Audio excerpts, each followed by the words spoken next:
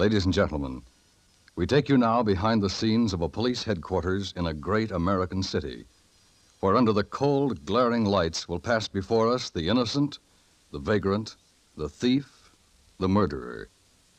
We take you now to Police Lineup.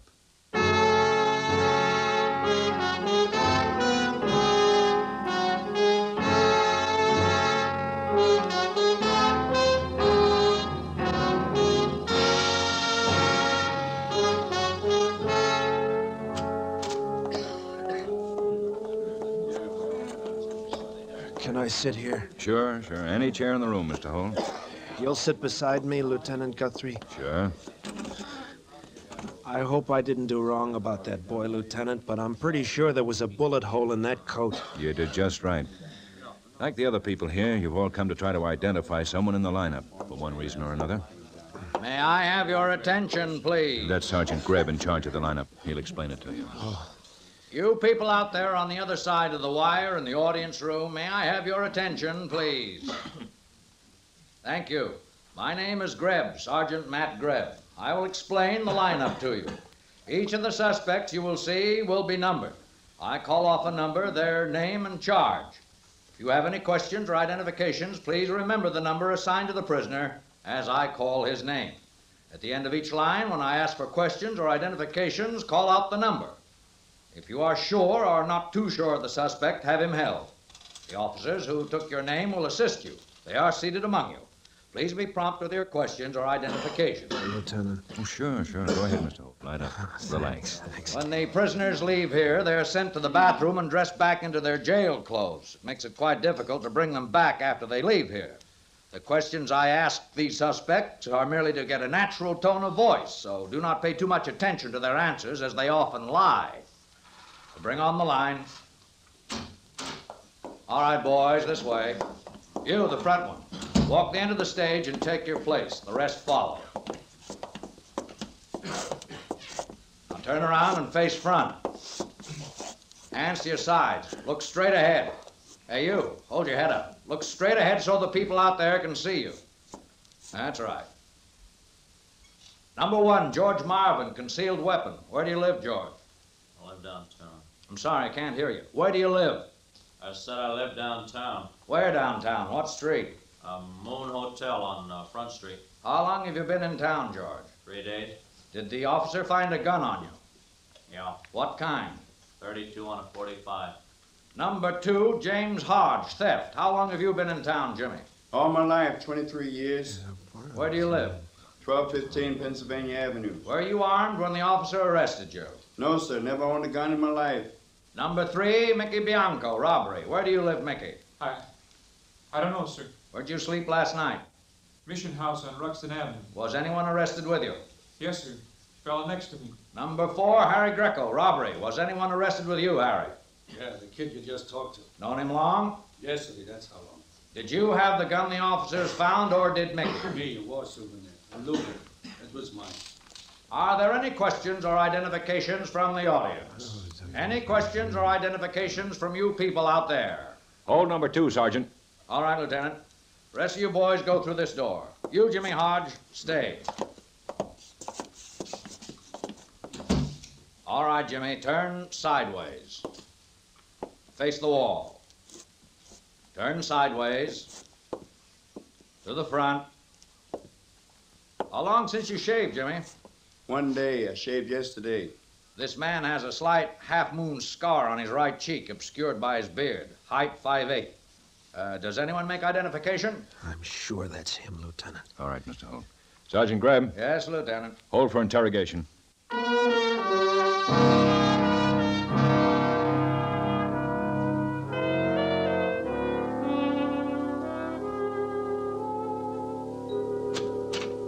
In here, Jimmy. You can sit down. Thank you. Oh, Ben, I picked up the release forms on a couple of the boys in the lineup. We're letting them go. No one identified them. I run them down to communications? Sure, go ahead. And grab yourself some coffee. I'll do that, thanks. Whew. It's a hot night, huh? Yeah, it is a hot night. You can turn on that fan if you want to, Jimmy. Yes, sir. The switch is right behind you on the wall. Okay. Cigarette, Jimmy? I still have some of my own, sir. Yeah, light up. Go on. My name's Ben Guthrie, Jimmy. I want you to understand the law's as much on your side as it I is... know all about that, Mr. Guthrie. Yeah, I guess you do. Where'd you get that coat you tried to sell, Jimmy? I told the arresting officer. Well, tell me, too. Got it from a man I work for sometimes. I sweep up and clean the windows. What's and his this, name, Jimmy? Mr. Roy Cameron. He's got a little jewelry shop at 12th Street. He calls on me now and then. And Mr. Cameron gave you the coat? Yes, sir, he did. Why would I lie about a thing like that? You can ask him. We will, Jimmy.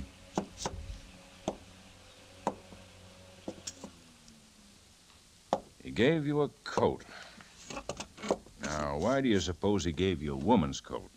You wouldn't have any use for a woman's coat. I don't know why he gave it to me. I guess he just wanted to be kind. He knows I got a sister. Oh? But you didn't give it to your sister. You tried to sell it. Why? Why? Because I don't make much money, Mr. Guthrie. I thought I could pick up a couple of bucks easy. Mm-hmm. Why didn't you try to sell it the usual way, to a friend or an old clothes shop, something like that? I did. They thought I'd stole it just like that man did who yelled for the police. And all I did was come out of that alley and sell him an old coat. Where's the coat now, Jimmy? After I ran away, I gave it to my sister Ruth. Ruth Hodge? Yeah. And we'll check. This Mr. Holt, that's the man who had you arrested and identified you tonight in the lineup. Do you know what made Mr. Holt really suspicious of you? A lot of things, I guess, because they came out of the alley and Because in the back of the coat, he saw a bullet hole. Mr. Holt says to him it looked like a bullet hole. A bullet hole?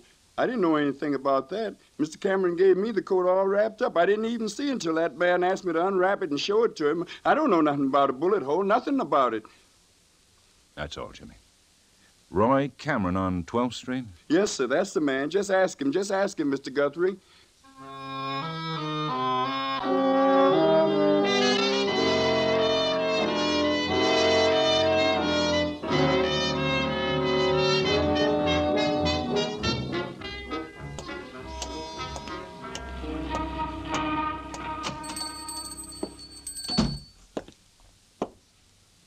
Anyone here? Mr. Cameron. We're coming. Sorry, mister, I was just in the back room brewing myself some coffee. Good morning. May I help you? Watch and engagement ring? Yes? I'm Ben Guthrie, police, Mr. Cameron. Oh, let us shake hands, Mr. Guthrie. Thank you. I respect you men very highly, all you police. We're holding a boy on suspicion, Mr. Cameron, Jimmy Hodge. Do you know him? Jimmy? Of course I know him. Is he in trouble? No. Before you tell me, please come into the back room and have a cup of coffee with me. Please, Mr. Guthrie. Well, thanks, I will. Good. Through those curtains. Yeah, listen to it. It's perking. Take a cup off that hook, Mr. Guthrie. Mm-hmm. Jimmy said you gave him a woman's coat. Say when. Oh, and thanks. The boy said you gave him... I gave him the coat? Hey, anybody here? Stop! Oh, excuse me, Mr. Guthrie. Customers. Make yourself at home. I'm coming. Good morning. May I help you? Oh, mind if we look around, Pops? My wife and me are looking for we don't know, something pretty. Okay, we look around? Please, browse all you like. When you've decided, just call me. I'll be in the back room. I'm having coffee with a friend. Yeah, sure. Go right ahead, Pops. My wife and me get all the time in the world. Oh, you finished your cup, Mr. Guthrie. Another? No, thanks. About Jimmy Hodge, Mr. Cameron. Oh, yes. So many interruptions. The coat. Yes, I gave it to Jimmy. He works hard. I thought it would... What's Jimmy done, Mr. Guthrie? When did you give it to him? Yesterday afternoon when he finished work, about 5 o'clock. What's Jimmy done, Mr. Guthrie? Something bad? It was a girl's coat. It had a bullet hole in it. I know. What? You said something, Mr. Cameron. You said you knew it had a bullet hole in it. I know. It was Anita's coat. My daughter's. The coat she was murdered in. My child, Anita. Then Yes. The father of a murdered girl. 2 months ago, Mr. Guthrie. You must remember it. Yeah, I do. This is a happy day for me, Mr. Guthrie. Tomorrow, Saturday, will be happier. Tomorrow night at 10 o'clock, we'll be much, much happier. Oh? Yeah. Tomorrow at 10, the man who killed my child, Anita, will be executed for murder. Tomorrow. That's why I respect you police, Mr. Guthrie. You'll kill him tomorrow, Saturday.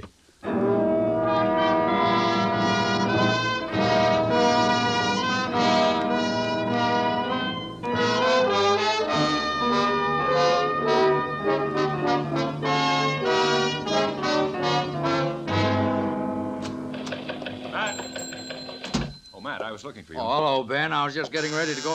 Pardon me. Sergeant Greb. They're ready to run him through the lineup, Sergeant. Oh, I'll be Tell right. him to hold it a minute. Oh, yeah. I'll be with you in about 10 minutes, officer. Right.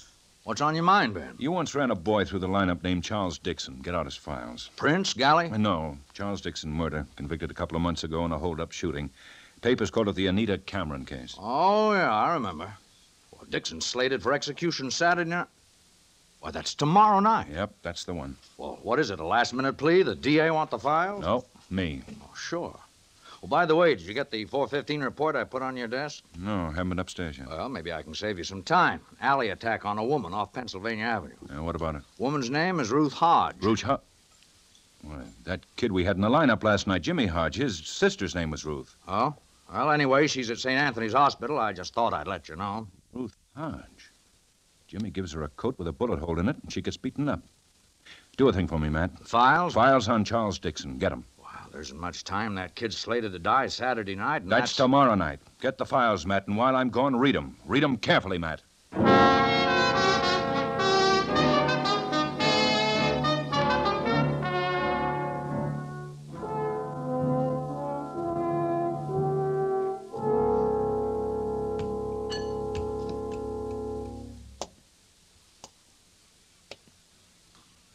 Miss Hodge?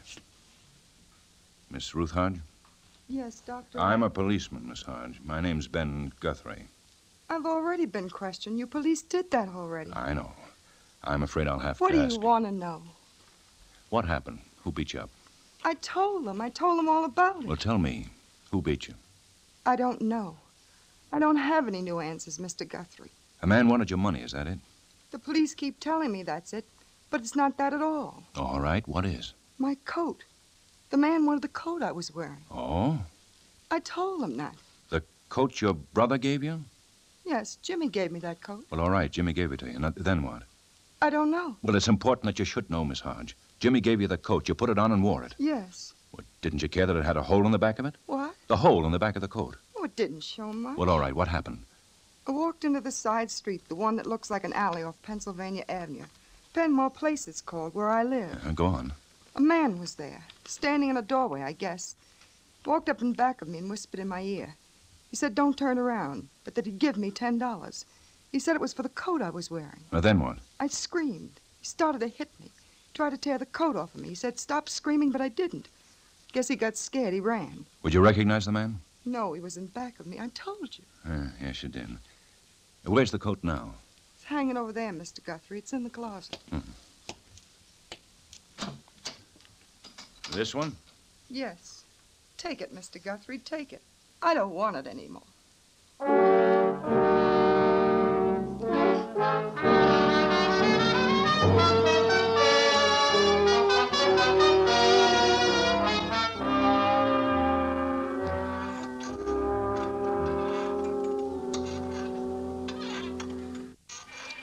Close the window, Ben? All right.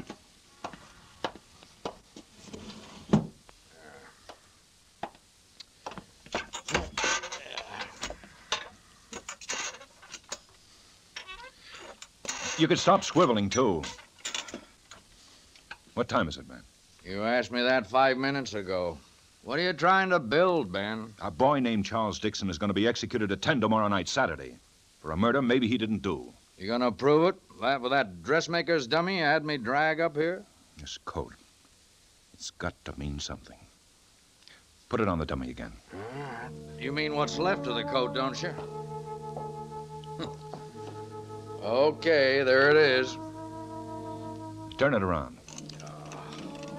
We've been doing this since 8 o'clock. I asked you, what are you trying to build? I told you, a boy's life. Look, Ben, 8 o'clock, I brought this dummy into your office. Then I dress it with a dead girl's clothes. Anita Cameron's blouse, Anita Cameron's coat. The bullet hole in the blouse matches the bullet hole in the coat. Right on the same line. 10 o'clock, it still matches. 10:30, coffee. Yeah. 11 o'clock, we've torn the coat apart. Nothing. 11:30, we got a torn-up coat. There's got to be something there, Matt. That coat's got to mean something. First of all, it wasn't mentioned in the transcript of the trial. I called Cameron about that. You know that. The man just forgot to mention it. That's all. That's human.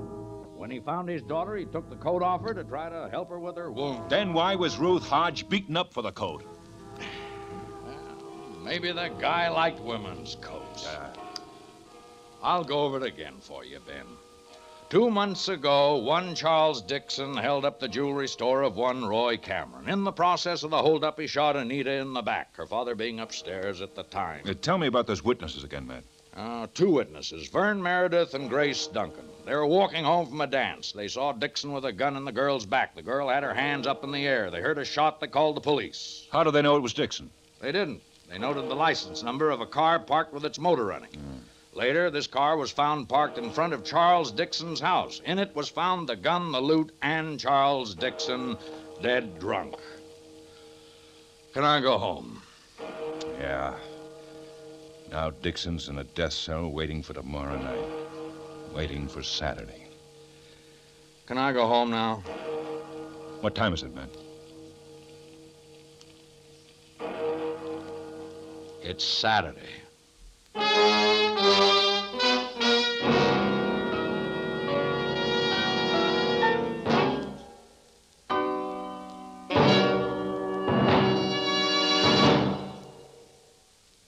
You are a witness behind the scenes at police headquarters as we bring you Police Lineup.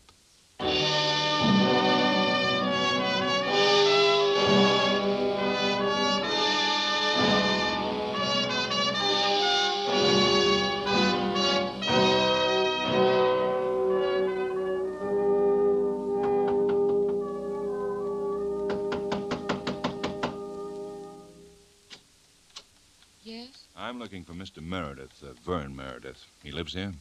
Yes. May I see him, please? Well, he's busy just now. I'm Mrs. Meredith. Can I help you? I'm from the police, Mrs. Meredith. I want to talk to your husband. Well, I told you he's... Well, I'm sure I could tell you whatever you want to know. Tell him it's about the Anita Cameron case, Mrs. Meredith. Oh. Tell him, Miss Meredith. I think he'll want to talk to me. Oh, of course he will. Please, come in. We're in the kitchen. Vern's having his breakfast. Please excuse how things look. We get up sort of late. Vern? Vern. Yeah. What do you want? It's a man from the police. He wants to... Vern, put down the newspaper. It's a man from the... Yeah, I heard you, Grace. Well, I was just reading this item to Grace when you knocked on the door, Mr. what? Guthrie, Ben Guthrie. Oh, Mr. Ben Guthrie.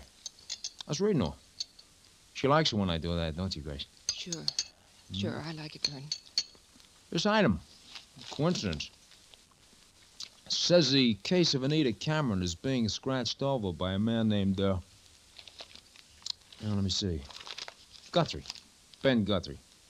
You're the same? Yes. Oh, it says here you're trying to save the killer's life.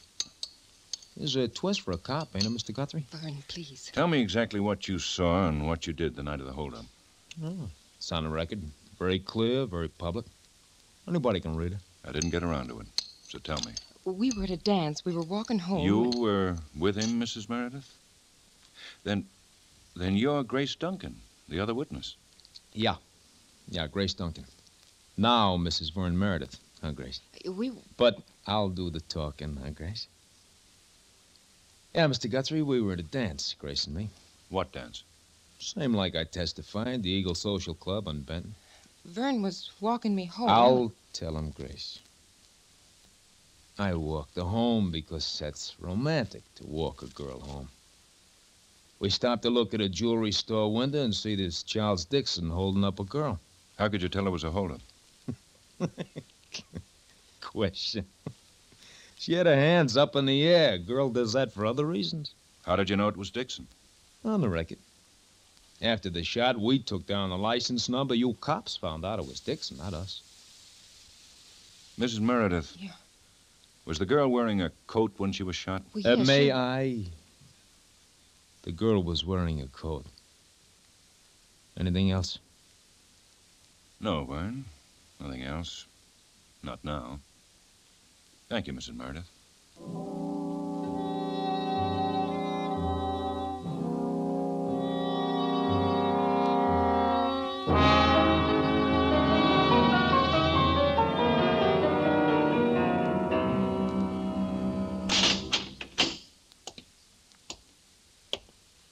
Charles?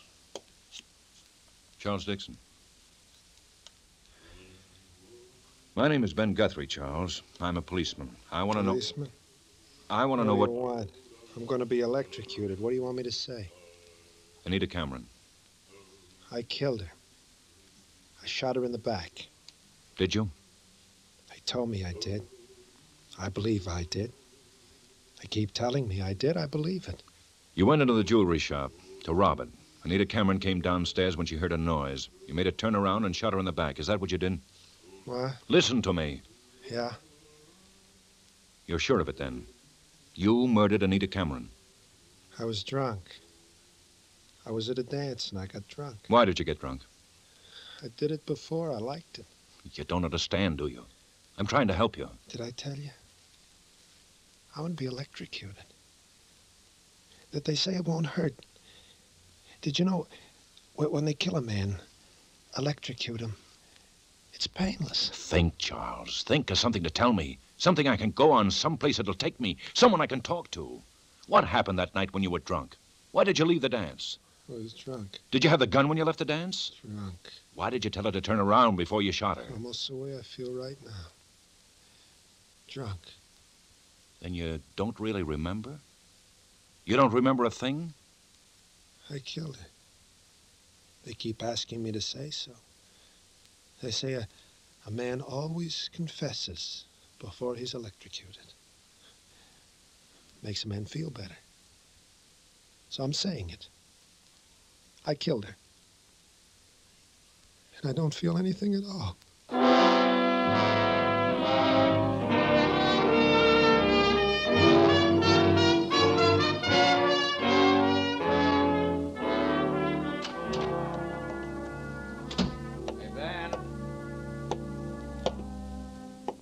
I'm talking to you, Ben. Uh-huh. Why don't you go home? Why? What worries you, man?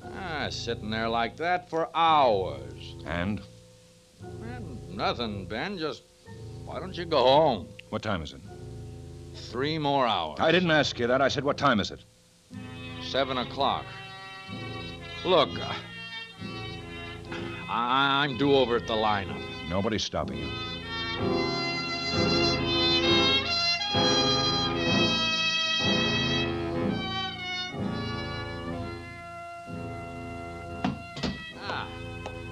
Coffee, Ben. I brought you some. Didn't you do that a little while ago? Oh, yeah, that got cold. This is nice and hot. You think Charlie Dixon killed that girl? You want an honest answer or an answer that'll make you feel good? Just an answer. Okay, I think he killed that girl. No matter what's eating you, Charles Dixon will die in 2 hours because he killed her. You through talking? Yeah, I'm through. Then what are you hanging around for?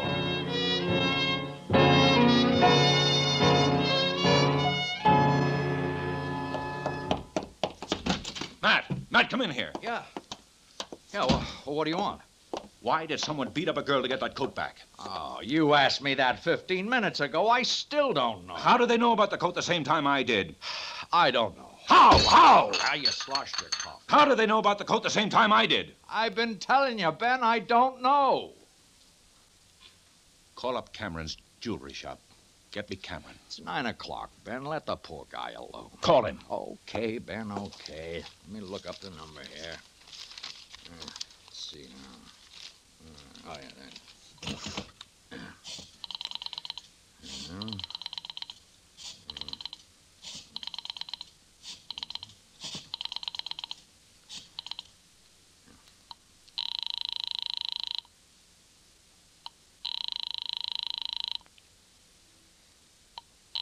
Give me that phone. Don't bite my head off for a lousy phone here. Come on, come on.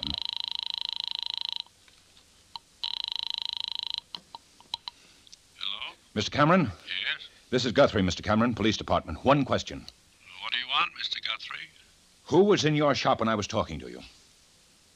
Who was in your shop? Don't yell at me, Mr. Guthrie. I was trying to think.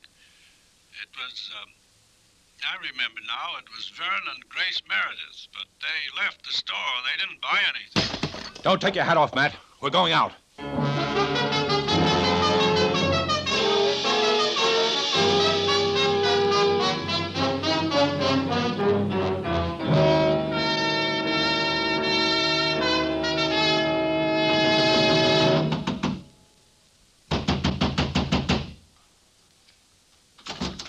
We'll be ready in just a... Oh, I thought it was a cab. Going someplace, Mrs. Meredith? Why, Sergeant Greb just asked you if you were going someplace. That the cab, Grace? no, it's not... No, it's not the cab, Vern. Oh. Oh, it's you, huh? What do you want here? Relax, Mr. Meredith. We're just talking to your wife. You going someplace, Grace? Why all the bags packed? That's simple. He's talking to Mrs. Meredith. We're going on a little trip, that's all. When did you get married, Grace? In March. March the 3rd. I got it right here inside my ring. Here, I'll show you. Yeah, the day after Anita Cameron was murdered, wasn't it? An impulse. Grace and me, impetuous. Or a wife can't testify against her husband? Grace, how did your husband kill Anita Cameron? You kidding? Shut up, Vern. You asked your wife. Vern... Was it like this, Grace? You waited outside until Vern was robbing that store. Then Anita came in and surprised him. Vern, what He held a gun on her, made her turn around and shot her in cold blood. Charles Dixon did that, remember? That's why he's going to burn. Then you both got scared, Grace. You saw Charlie Dixon passed out in his car. You planted the gun and whatever you stole in the glove compartment. It was like that, wasn't it, Grace? No. No. Tell him no, Vern. Where'd you get the gun, Vern? I never had a gun. But you know how to shoot one. I never had a gun. You have a record of robbery in 43. It said you had a gun. I was never convicted. Why did you kill Anita? You're crazy. In 43, you had a gun. You said you never had a gun. All right.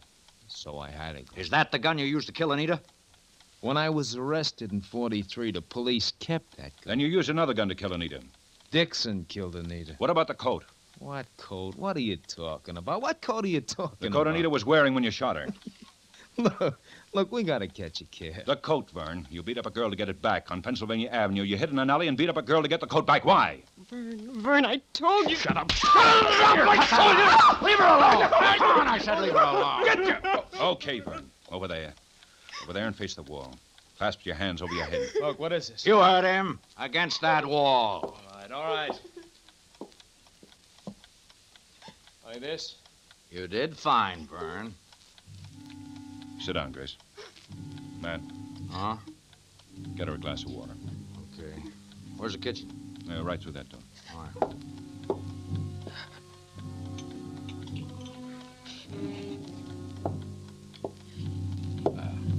Here you are, Mrs. Meredith. Your husband's a murderer, Grace. Oh, you're wrong. You're wrong. The coat he tried to tear off a girl's back proves it. Don't talk to him, Grace. He's fishing. He don't know anything. Grace, when you and Vern were in the jewelry store, you heard me talking to Mr. Cameron about the coat. So Vern knew it was important. Now I know why. He didn't do it. He didn't Look at your do husband it. standing over there, Grace. I don't know what you're trying to do. He's got his hands clasped over his head. A coat rises when a person does that. If I shot your husband in the back, the bullet hole in his coat would be a couple of inches lower than the one in his shirt. Vern, make them stop. The Make bullet them stop. hole The bullet hole in Anita's coat was in line with the one in her blouse. That means her hands weren't in the air like you told us. You lied at the trial, Grace. You lied because your Vern here killed Anita. Now listen to him, Grace. He'll trick you. No, take your time, Mrs. Meredith. Think about it. Got a cigarette, Ben? Mm-hmm. Here. Oh, thanks. You want one, Mrs. Meredith? No? Hmm.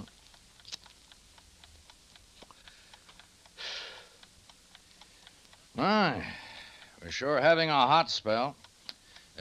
Mind if I open the window? Ah, there, that's better, isn't it? He did it! He did it! I watched him and he did it! He did it! Don't move, Vern. You want to be healthy for your trial, so don't move. Cover him, Matt. I've got a phone call to make. Uh-huh. Operator. This is the police department. Give me the warden, the state penitentiary. What time is it, Matt? Don't get yourself excited, Ben. You still got 10 minutes.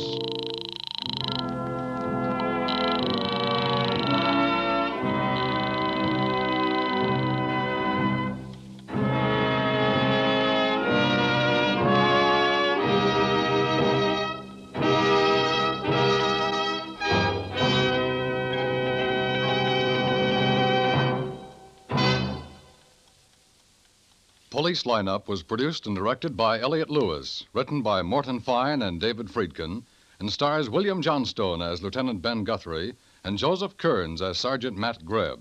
Music was composed and conducted by Eddie Dunstetter. Featured in tonight's cast were David Ellis, Jack Edwards, Jester Hairston, Byron Kane, Vivian Baber, Lillian Byoff, Herb Butterfield, and Anthony Barrett.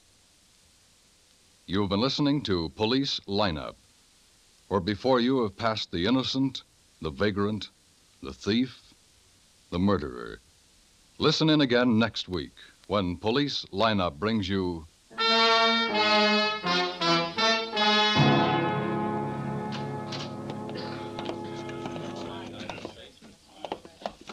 This will help me get my little girl back. We want you to identify the man you saw talking to her. May I have your attention, please? You people out there on the other side of the wire in the audience room, may I have your attention, please? Thank you. My name is Grebb, Sergeant Matt Grebb. I'll explain the lineup to you. Each of the suspects you will see will be numbered. I call off a number, their name and charge.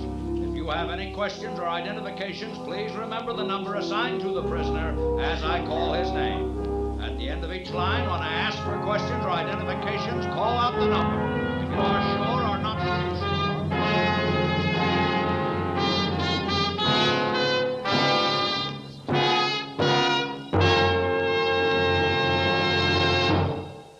This is CBS, the Columbia Broadcasting System.